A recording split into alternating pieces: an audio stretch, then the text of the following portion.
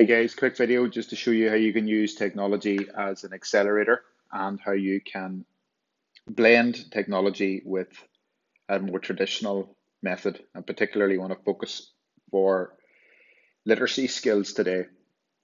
So for the use of this, we are going to use the Microsoft Lens app. So to find that on your iPad, it's a simple pull down, open your Microsoft Lens app, take your book, and you have a number of options. As you'll see here, you have whiteboard, document, and business card, and it will pick up the page. So what I want you to do is, when it's certain that you have the right page, just select take photograph.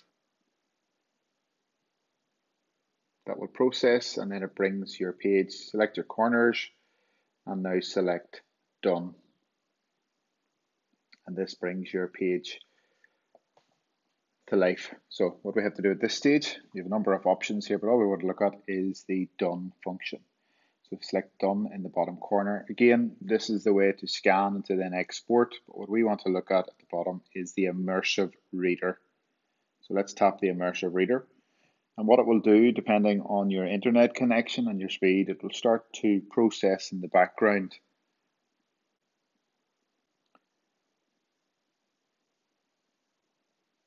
And now we have our page has come to life. This time it is a black background.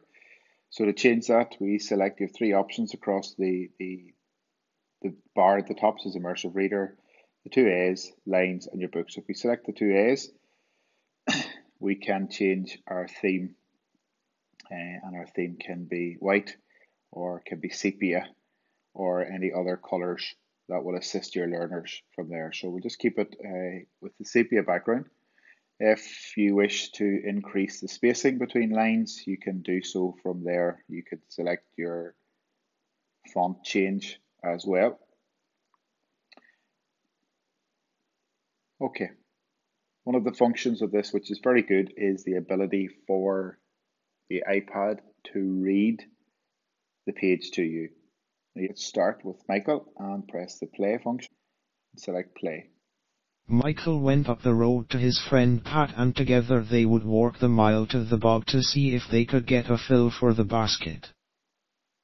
Bridget's breathing was rattly, but she slept. And press pause. You have another function here down beside the speaker. If we select there, you can select to have a female. You can have the voice speed slower or faster. Just leave it where it is from here and select anywhere. So if we just continue where we were, Mother, encouraged, took the shifts and a few dirty clothes to wash and then spread them outside to dry.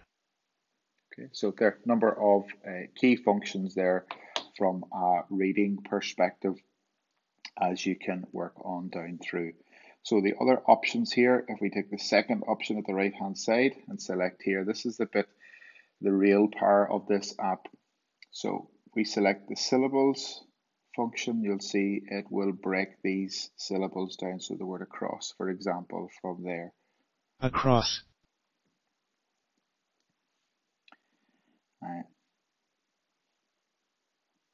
Unplatted.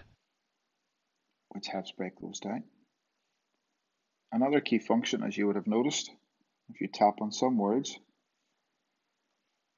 it will actually give you a picture view as to the meaning of those. So I'm just going to switch off the syllable section, selecting blankets, for example, as we will move down through there. And perhaps as a teacher, you are focusing on nouns or picking out nouns. So when we select the nouns part of speech, it will highlight, and you can have the labels on or off. Let's just keep them on for the purpose of this one. And you will see that it has highlighted all of the nouns on the page as we go down through. Perhaps your focus is on the verbs on the page. Again, let's switch on verbs. And again, we now have